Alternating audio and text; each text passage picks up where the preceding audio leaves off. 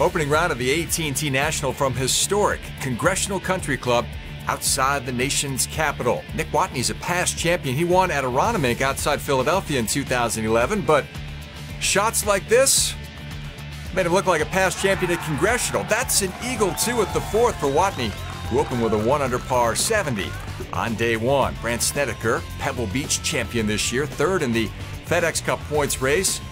He can roll it, we know that. But this was even outside Snedeker's range at the ninth. 54 feet for birdie.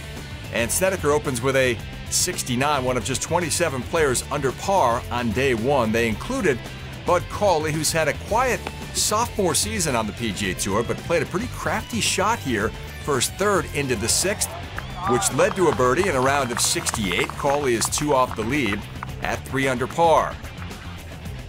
Billy Horschel, one of the hottest players on tour, 6 top 10s in his last 8 starts, including the victory in New Orleans. Birdie there for Billy. At the 8th, he shot 68 as well, and he's in the mix once again. So is Graham Dillette, who finished 3rd at the Travelers last week. He was just a shot out of that Chris Stroud-Ken Duke playoff at River Highlands. Long birdie there at 15 for the Canadian, who opens with a 68. Roberto Castro. He was the 18-hole leader at the Players' Championship when he shot 63 back in May. To share the course record, well, he sets the pace here at Congressional as well.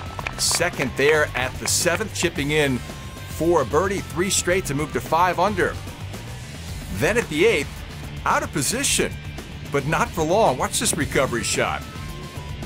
Beautifully done. Gave it a peek as it scooted by there and set Castro up for a par-saving attempt, which he buried to shoot 66 and move to 5 under. He leads by 2. Friday's coverage on Golf Channel begins at 3 Eastern. At noon, you can hear the live call on SiriusXM PGA Tour Radio and PGATour.com.